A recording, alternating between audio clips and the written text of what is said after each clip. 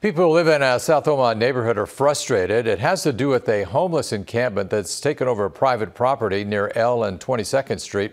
It's right across the street from Omaha South. And along with the trash, one neighbor tells us she witnessed a disgusting act. Our Johan Marin joins us now live from this site with how the city is working to find a solution.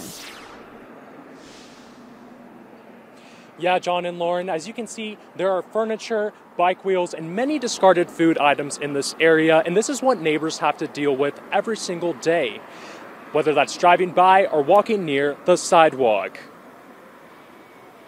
It's just one thing or another. You have somebody who's literally spreading their stuff out all over the sidewalk, all over the side, hanging out in the tree, maybe using the restroom. Victoria Casebeer drives by 22nd and L Street every day to drop off her daughter at school. She lives just a block away from the intersection. One time we were driving by and there was somebody defecating on the sidewalk. But this isn't the only thing she sees. She notices piles of empty bottles, furniture, and discarded food pile up every day, and has been told some of the people living on the property have been knocking on neighbors' doors. It's not only South Omaha, it's downtown Omaha, it's North Omaha, and you don't see many homeless people in West Omaha. 6 News reached out to the city homeless coordinator, Tamara Dwyer. She told us she's been keeping an eye on the property for weeks. Like I told you, it had been in process with outreach, connecting with folks, and trying to locate people that are staying here.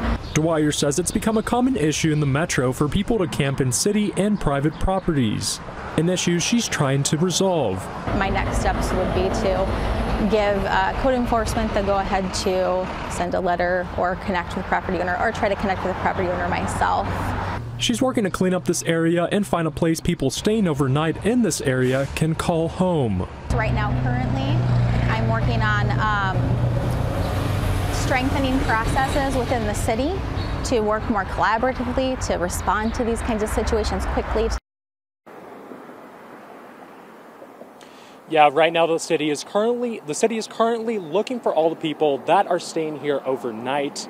But Dwyer was actually here earlier talking to all those people and telling them to clean up their items and trash. But she says that this whole process will take a while, and we'll keep you updated. Live in South Omaha, Johan Marin, 6 News. Johan.